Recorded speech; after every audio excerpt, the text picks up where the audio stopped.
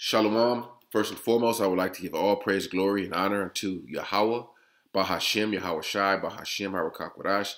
Yahweh, this is the name of the Heavenly Father, who the world ignorantly calls God, in the name of His Son, Yahweh Shai, who the world ignorantly called Jesus Christ, in the name of the Holy Spirit. I would also like to give a double honors unto my apostles and elders of Great Millstone that have taught me this truth, and I would like to say a sincere Shalom unto the hopeful elect that are scattered throughout the four winds of the world, unto the men, the servants, the prophets that are prophesying and laboring in this truth and in this doctrine. Unto you, I say shalom. Ain't no fun when the rabbit got the gun. All right, and I got that. Well, I came up with that title from this article that I'm going to read to you about. Or I'll read the title: Middle schoolers face hate crime charges after attacking students for being white.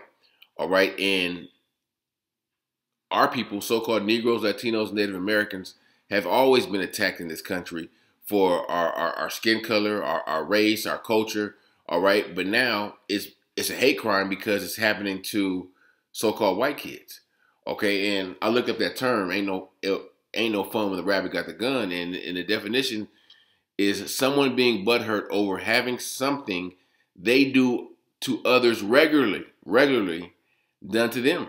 And it's a hate crime. It happens regularly against Israelites, our people. Okay, and a lot of the time we don't even know it. All right, when the police shoot Jake in the back and beat him down, that's a hate crime. Okay, because they're not treating the so-called white people, when they get arrested or pulled over like that. Okay, so this is something that happens regularly unto our people in this country, in this captivity. All right, so that's scripture say this is not our rest. Our people shouldn't be trying to get comfortable here. All right, trying to set up here and cleave on to something in this wicked ass, decrepit ass society because it's passing away and it's fading away right before our eyes. Okay, but in this article, it shows you that how the tide is turning. Okay, where Jake is being riled up. Jake is that spirit of remembrance of what these devils have done to us. His is resonating in Jake's mind and Jake's spirit. Okay, where they see who their enemy is, they see who their oppressor is. All right, and like I said, I'm not in no way am I insinuating or trying to incite violence against anyone. I'm just telling you the spirit that's out there. The spirit of vengeance is out there amongst our people. Okay, and some of them, they're going to they may get physical. There's going to be race riots. It's prophesied. These things are going to come to pass. All right, so let me read this article, and the article is going to give you the whole scoop on what took place, and then I want to play this video clip and this is just a small. This is not even a percent or even an eighth of a percent what took place unto our people, but this is just this is an example what has happened to our people throughout history here in America. All right. This is a white racist kids harassing black kids in Rosedale, Queens. And I'm going to play that video, but let me read this article first. It reads, middle schoolers face hate crime charges after attacking students for being white. 5 middle school students were facing hate crimes after being what was believed to be racially motivated attack against a group of kids in Coconut Creek. Police said the incident happened Wednesday morning at Coconut Creek Recreation Center, which is a short walk from the Lions Creek Middle School. The arrest report from Coconut Creek Police stated the victims were racially profiled, according to the report, and the students told police that other students approached them yelling, "It's opposite day and brown power." Right, so these obviously were Israelites. All right, a group looked at the students and stated he is white before another student tackled him to the ground, which is subsequently allowed the group of middle schoolers to start hitting him with their hands and feet and phone charges, reports said. One student said he was attacked after he was dropped off at the center before class. He told the NBC6 that a group of guys from his school ran over and jumped him and another group of students. The attackers hit and kicked and yelled things that made him believe that he was being targeted because he was white, the student said. "I put my hands up so they don't whack my face," he said. And after they jumped me, they said this is like revenge for what they did in the 1700s for slavery. And like I said, I'm not in no way am I inciting violence on anybody or any group or whatever, But this is the spirit that's out there. Jake is being roused up right now, okay? Because the history of what we've gone through and what continues to take place in this country that we've been captive in for so long is coming up. Everything about this devil is being revealed in these last days. All right, and not just slavery, just the shit now that they do, like, you know, the wicked shit that they do in the judicial systems. They see you know, how a Jake and an Edomite can get charged for the same crime, but the Edomite get probation and the Jake get 10 years. Like, you know, with social media and really the internet, is really the prophets are revealing this devil for who they are, and Jake is being roused up right now. It says there were no serious reports. Broward County Public Schools said in a statement that there was an off-campus incident. The police was not, and the police and fire responded to. So you get to understand what took place. Okay, it says they can't do anything to the other kids. That didn't happen. Yada yada yada. But that's what these devils are crying out. Oh, hate crime, a hate crime. But what has been done to our people? Okay, our people will always are still racially profiled to this day. Okay, but let me play this right here. So, you know, in incidents like this happen daily. All right, through shit, you know, all the time. Okay, in this certain incidents like this still happen. All right, so I'm gonna play this little quick video. It's about a minute long, but you're gonna see someone being racially profiled, all right, for the color of their skin, okay? But Edomites are crying out now, like, you know, what about us? Like, man, bullshit, y'all did it to us, so don't be mad when it's done unto you, okay? I'm gonna play this.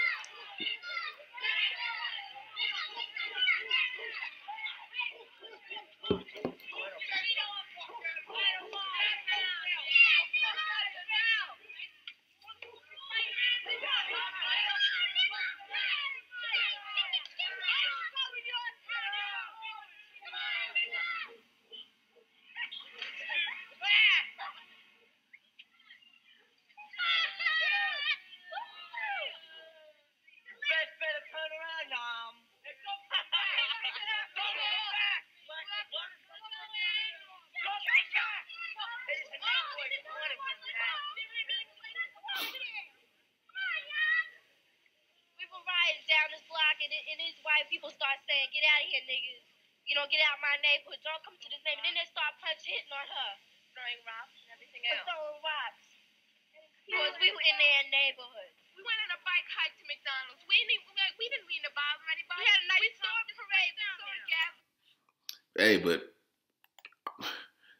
that's not a hate crime. That's not racial profiling. And that's just that type of shit happen every day here in America. But now Esau's crying wolf now that, you know, it's happening to them. Hey, you reap what you sow, okay? And hey, Judah's being riled up. All right, let me grab that scripture, okay? Because we're living in the last days where Esau's being revealed, and our people are waking up to who they are, and you know they're seeing the history of what took place in this country, and they're pissed about it, okay? But what they should do is they should turn to the Lord. Okay, and have the Lord's going to fight our battles for us. The Lord is going to take this devil out. Okay, hey, we have no power here. Okay, but the Lord has all the power through His Son Yahushua, and He's gonna recompense these devils for us. Okay, pay back these devils. Okay, this is the book of Genesis, chapter 49 and 9. It says, "Judah is a lion's whelp from the prey. My son, thou art gone up. He is stooped down. He is couched as a lion, and is an old lion. Who shall rouse him up?" And Judah has, as the head tribe, the so-called Negroes, have stooped down, have, you know, been at a low level. Okay, but Judah, you know, who had to be woken up first of the tribes, is being roused up right now. Okay, and Judah's going to be a terror unto Egypt eventually. All right, you're going to have these Jakes out here just bugging out, acting crazy. And like I keep saying, I'm not nowhere inciting violence on anybody, but hey, this is what's the prophets are here to warn you. This is what's going to take place. It's going to be race riots. All right, it's going to be nation against nation. All right, and these it's going to be a lot of blood in these streets. Okay, and it's not going to be no peace. All right, you're going to have these people calling for peace. Ain't going to be no peace till the Prince of Peace comes and restores peace, which is Yahweh Shai. Okay, let me grab this. What is that?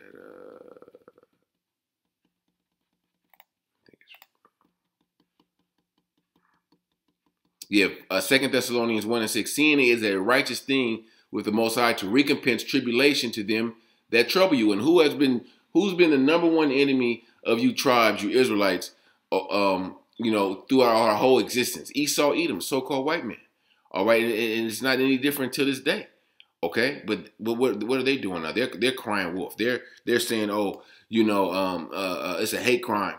Hey, they've been whooping our ass and kicking our ass forever, and they still whooping our ass. All right, to a certain extent. Okay, but hey, through Yahweh Shem Yahweh Shai, we have the victory. Okay, we have the ultimate power because we have power on our side. The kingdom of the king of the universe. All right, this is Galatians chapter 6 and verse 7. Be not deceived. The Most High is not mocked. For whatsoever a man soweth, that shall he also reap. And this devil has done nothing but sow wickedness unto us. Wickedness, violence, rape, robbery, and murder. So when it's returned upon himself, they want to cry out and say, look at us. It's a hate crime. We're being racially profiled. Okay. Hey, you reap what you sow. All right. This devil put out wickedness. You're going to get that back. Okay. And that's these curses coming upon these devils, man. Okay, it's no mercy for the wicked. Esau's not gonna get any mercy. All right, from the Most High, and you Israelites out there shouldn't be showing these devils no mercy, feeling sorry for these devils. All right, like hey, these devils had a nice ride. They ruled over us. They got rich. They got rich off our labor. But hey, we're at the end of their kingdom. Okay, and it can be seen. It can be seen clear as day now. Okay, it's becoming clearer and clearer every day as this devil begins to be revealed. All right, because these is middle schoolers. All right, where they're talking about revenge for slavery in the 1700s. All right, so how much more is this truth continue going to come out? And that's we ain't talking about slavery. We're talking about the history of this devil throughout their whole existence. Okay, about shit they doing to us now, doing shit they've done to us in the past. All right, and things that they continue to do to you tribes. All right, let me grab this Deuteronomy chapter 30 and verse 7, and it reads, "And the Lord thy power will put all these curses upon thine enemies on them that hate thee, which persecuted thee." And all these nations, but the main nation is Esau, Edom, the so-called white man. All right, the Lord's going to put these curses that are on our people on them. All right, so they're going to be the ones that's racially profiled and kicked and beaten and all of that shit. All right, and of course those curses are fully going to be put on them in the kingdom of heaven. All right, well we'll be back in our kingdom. We'll have full power to execute all these judgments. Okay, amongst these heathens. All right. Let me grab this because Esau has never had any mercy on you Israelites. Okay, this is Amos chapter 1 and 11. Thus saith the Lord, for 3 transgressions of Edom, and for 4 I will not turn away the punishment thereof, because he did pursue his brother with the sword, and did cast off all pity, and his anger did tear perpetually, and he kept his wrath forever. Hey, never trust thy enemy, as the scripture says. This devil is always going to hate you Israelites. Okay, and it said his anger, his hate, it tore perpetually. This devil has an undying hate for you Israelites. Okay, and that same hate that he has for us is being returned unto them. All right, but they want to yell peace, peace, and love, and love. All right, that's bullshit. All right, never trust thine enemy, as the scripture says in the book of Sirach, the 12th chapter. I think it's 12. The 12th chapter. All right. But let me get these scriptures on revealing Esau, because that's what's taking place right now. The revealing of this devil, the revealing of the wicked.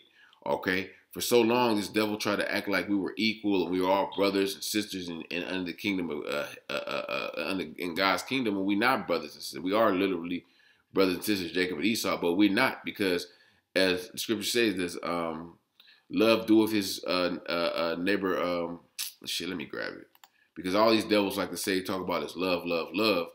What is that? Romans 13.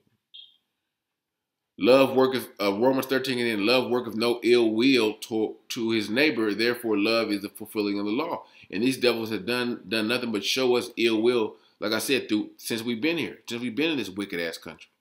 Okay, this wicked ass captivity. All right, this is Jeremiah 49:10. It says, "But I have made Esau bare. I have uncovered his secret places, and he shall not be able to hide himself. His seed is spoiled, and his brethren, and his neighbor, and he is not." All right, so this devil is being made bare. He's being revealed. All this wicked shit that this devil has done throughout their history, all right, not just in America, but throughout all their captivities, through the Romans, the Greeks, okay, and this is the worst captivity right here. But everything this devil has done is being revealed. All right, and let me grab this, Habakkuk 2:16. "Thou art filled with shame for glory. Drink thou also, and let thy foreskin be uncovered. The cup of the Lord's right hand shall be turned unto thee, and shameful spewing shall be on thy glory." And this is a shameful spewing. All right, this devil's being uncovered, or he's being revealed. Okay, and the right hand of the Lord, which is Yahushua, is going to be turned unto these devils to put them out their misery. Okay, to take this kingdom out. All right, to put these devils down, once and for all. Okay. Let me grab this in Obadiah. Obadiah chapter, obviously one chapter, 1:6. "How are the things of Esau searched out? How are his hidden things sought up?" All right, the hidden things of Esau are being revealed, and these devils, I believe it was in Texas, tried to try to take slavery out of the history books. All right, that's why they're making a big uproar about this critical race theory, which is basically they can say shaming Edomites because of their because how they got into power. All right, and they're trying to take that out of the schools. But hey, it's your history. Okay, you want to talk about American history? How did this land become so great? Off the slave labor of the Negroes. Okay, of the conquering of all these of the tribes. All right, having the tribes in subjection unto you to build this wicked ass kingdom. That's how America became so great. That's the real history of America. Okay, but they're trying to shy away from that in the history books, because you got these young Jakes now, and these niggas they really don't got no filter. They hot headed, they impulsive, they emotional. So they hear what they did this to us. They whooped us, they beat us, they raped our women. What? And then these niggas is they not spiritual, they're carnal, and they gonna want some get back like right away. Okay. So hey, that's the spirit that's being roused up right now amongst Jake, and Esau really can't do shit about it. All right, because it's the spirit. The Lord's putting that spirit on them to rise up. Okay, and I keep saying this. In no way am I inciting violence on anybody, but it's just the spirit that's out there. This is going to take place. These things are prophesied. All right, so this is 2 Thessalonians chapter 2 and verse 8. "And then shall the wicked be revealed, whom the Lord shall consume with the spirit of his mouth, and to destroy with the brightness of his coming." All right, and the wicked you see the wicked being revealed.